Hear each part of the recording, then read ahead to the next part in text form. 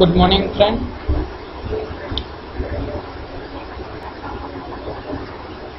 आपको क्या बनाने का है? पहले तो आपको असेंबली बनाने का है और पार्ट ड्राइंग बनाने का है और ड्राइंग बनाने का है। पहले तो आपको सिलेक्ट करना पड़ेगा पार्ट पे, जो पार्ट बनाने का होता है। आपको जो असेंबली बनाने का है तो पहले असेंबली पे क्लिक करना पड़ता है, और आपको कोई भी ड्राइंग बनाने का है तो ये ड्राइंग पे क्लिक करना पड़ता है। फर्स्ट आपको पार्ट बनाने का है तो पार्ट पे क्लिक करोगे, बाद में यहाँ से ओके दे देने का। बाद में आपको क्या करना पड़ेगा, पहले मैं एक्सट्रूड कमांड सिखाता हूँ। एक्सट्रूड कैसे होता है, कोई भी ऑब्जेक्ट होता है तो उसको एक्सट्रूड कैसे किया जाता है। तो फर्स्ट आपको प्लेन सेलेक्ट करना पड़ेगा। प्लेन सेलेक्ट करने के बाद आपको स्केच सेलेक्ट करना पड़ेगा, कौन सा प्लेन पे कौन सा स्केच आपको करने का है।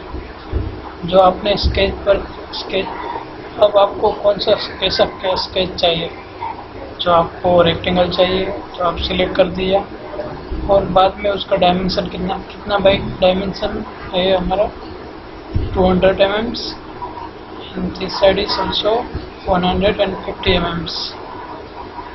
बाद में ओके दे देने का, और उसके बाद एक्सट्रूड पर क्लिक करोगे तो आपको यहाँ पे दिखाई दे रहा है आपका माप कितना है, 76.29 है। बट आपको यहाँ से भी ऐसे खींच के आप बड़ा और छोटा बना सकते हैं। अदरवाइज आप यहाँ पे डाल के यहाँ आप माप डालोगे तो भी बनता है। आपको कैसा बनाने का है, छोटा बड़ा कोई भी। यहाँ से सिलेक्ट करोगे, इसमें थिन फीचर आएगा तो इसमें होला बन जाएगा। इसके बाद वापस क्लिक करोगे, सॉलिड बन जाएगा। आपको क्या चाहिए ऐसा बना सकते हो।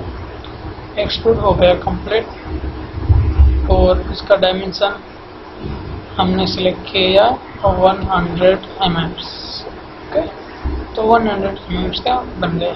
इसे कोई भी वस्तु जो राउंड होता है तो राउंड भी ऐसे कर सकते हो, कोई भी वस्तु आप बना सकते हो। इसके ऊपर सिलेक्ट किया है, स्केच बनाने का है, और स्केच प्लेन सिलेक्ट करने का। आपको जो ये राउंड लिया है यहाँ से राउंड, तो ये राउंड का डायमीटर हमने 100 mm डाल दिया। ओके करने का, यहाँ से एक्सट्रूड करने का। उसकी डायरेक्शन यहाँ से चेंज होगी, इसी यहाँ से डाल 500 mm, and you can select remove material. Okay, you can draw, otherwise make anything on the plane.